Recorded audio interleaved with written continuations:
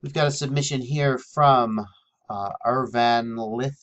We're going to take a look at his tune. Beta Flight 216 with air mode turned on, so that's familiar territory for me. Um, and we'll take a look at some flying through a parking garage. You asked, you're not outdoors, so you can't do some punch outs, flips, and rolls, and does that matter? And the answer is that, the fast flight that involves prop wash, hard turns where you're sliding into your own prop wash, or low throttle descents with throttle ups at the end.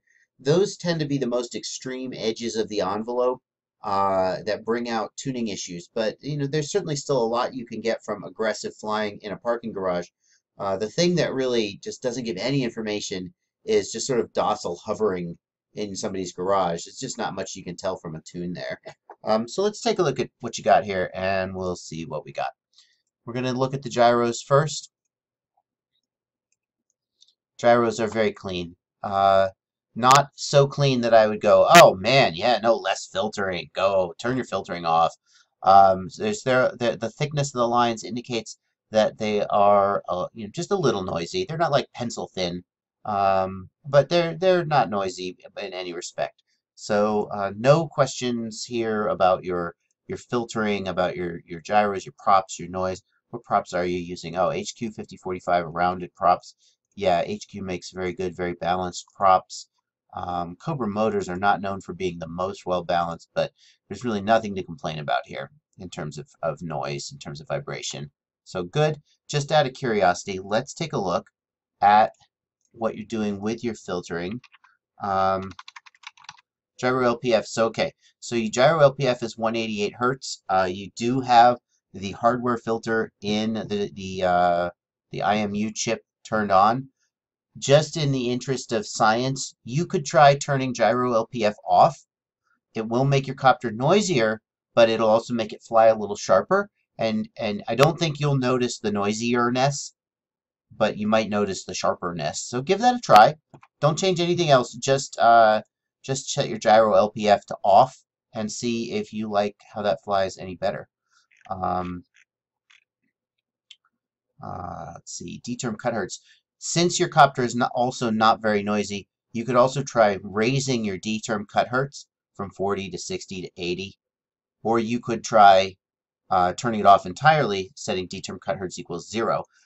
D-term cut hertz of 0 is likely to make somewhat of a difference in your tuning. You may need to retune your D-terms a little bit. So if you're not interested in like sort of undertaking this process of retuning, it might not be worth it. Unlike the gyro LPF, which you'll turn it off and either you'll like it or you won't, and then you'll turn it back on or you'll keep it. It won't require a retune. I don't think so. But you can certainly try tweaking this as well. Again, just in the interest of helping you out with a prop wash oscillation and just sharpening up your overall response. Raising D-term cut hertz 40, 60, 80, something like that, or turning it off entirely with D-term cut hertz equals 0. Okay, so something to think about. Let's take a look at roll. Oop, well, that's pitch. Let's take a look at roll.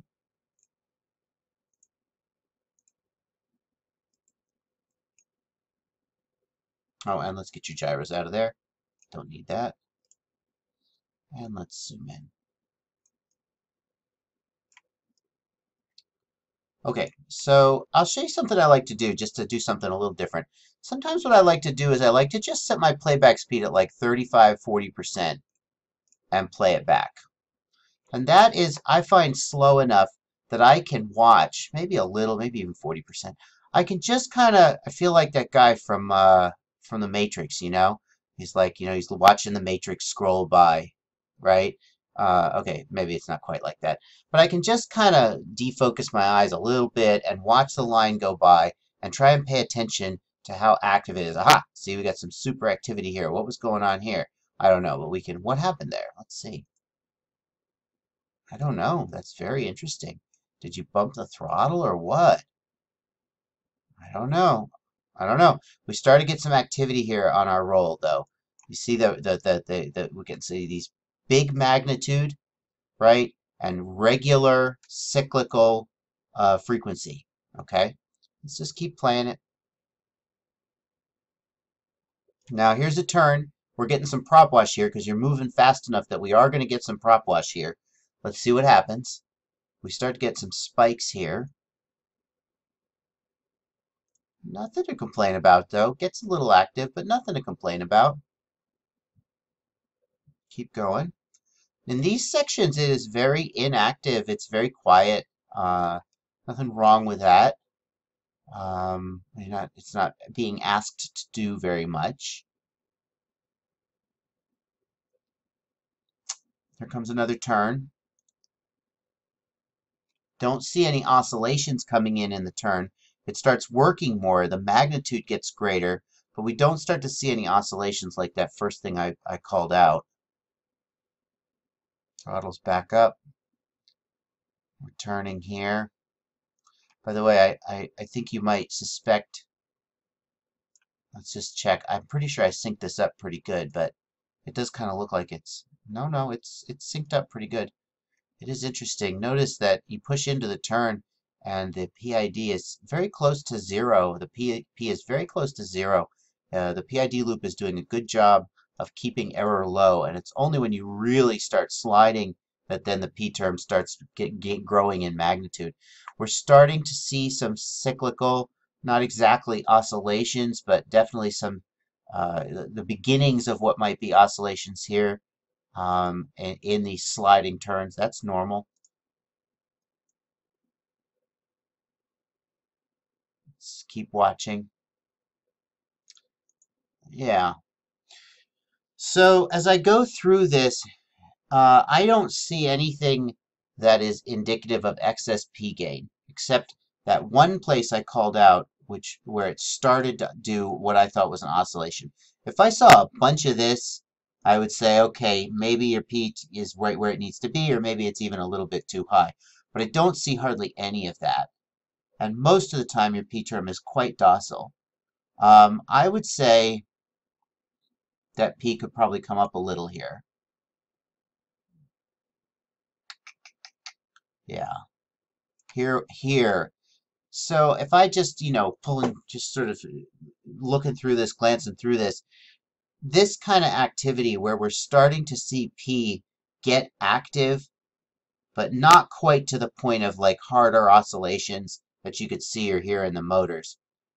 That's currently my target for where I feel like I like the tune to be, where I'm seeing this happen in the more aggressive times and not in the more sort of low throttle, straight and narrow flight. And it feels like you're really there. We're starting to see these little sharp peaks here sometimes. We're starting to see the P term get a little out of line. So it's probably right about where it needs to be. The more of this that I see, the more I think it's right about where it needs to be. And as far as D goes, I think D could be a little higher, but if you're happy with how it flies, I don't think there's anything to complain about. What's your D at?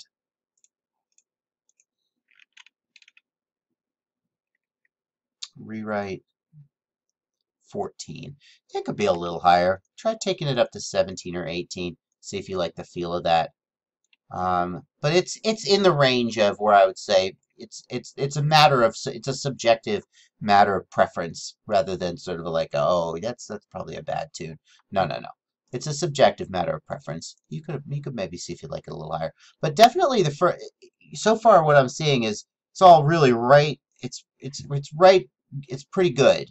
So if there were one thing I would suggest you try to improve your flight feel, it is to turn off that gyro LPF filter and see how you like that feel. Your gains feel like they're right about where they need to be.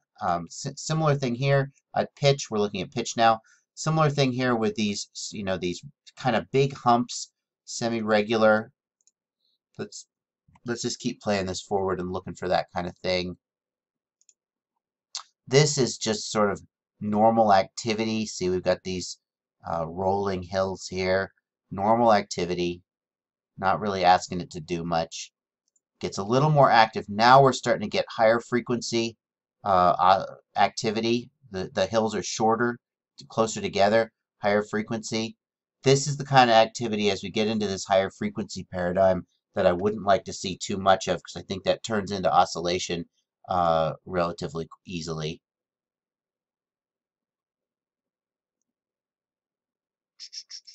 Got more of it here. Yeah. So, more of it here. So I would not suggest, based on what I'm seeing here, I probably would not suggest turning pitch. Yeah, more of it here. Pitch P gain up very high. Roll felt like maybe roll could get a little higher. Pitch feels like pitch is as high as it needs to be, probably. You'll notice that even during this forward flight, right? Even during forward flight where roll was relatively docile and you're not doing very much, we see pitch being pretty active even during just the straightforward flight. And so that's indicating it's kind of it's on the ragged edge, and during more extreme flight we could expect to start to see it misbehave and step out of line. Um, so I think for this kind of flying that you're doing, this is fine. I don't think I would say to turn it down, but I probably wouldn't say to turn it up either. I think you've really found the sweet spot for pitch. Make a note of it. That's probably the first time I've ever said that. um, as for D, I see in times like this where P is pretty active and D is pretty quiet. Right? D is pretty. Your D on roll looked like it was pretty close to where it needed to be. Subjectively, it might could be a little higher. I look at pitch and I see scenarios like this where pitch pitch P is starting to move, starting to get active, but D is relatively low magnitude and close to the line. And, just in the interest of nitpicking and saying anything at all, I'd say could try turning pitch D up a little, maybe a little more than roll. Pitch D is 25. How about that? Oh, and pitch P is 77.8. Interesting. Yeah, so the thing is, P is already sort of right on the edge, so you can't afford to have too much D, but maybe take that up to like 28, maybe even as high as 30 and see if you like how it feels. But if not, take it right back where it is. This is not a strong suggestion. And then you asked about roll, or yaw rather. So, yeah. So yeah. It's hard to judge yaw, but to me this looks more active than I would probably like to see. Yaw is always sort of moving. This looks I'm just looking at the size of the back and forth spikes and the frequency, and it looks more active to me than I probably would like to see. But yeah, 4 on rewrite. I don't know. That's interesting. 4 on rewrite is, oh no, that's the float. I'm sorry. I'm looking in the wrong place. 11.2. Yeah, okay. So that's good. That's a kind of a high number. Um, I'm currently at 8, so just to give you just another data point. Um, it's the thing is, if you're not getting oscillations, oh yeah, you're super active here. I mean, at the very least, it could probably clean up your motor traces a little bit. You're really definitely into the paradigm of p-term oscillation here.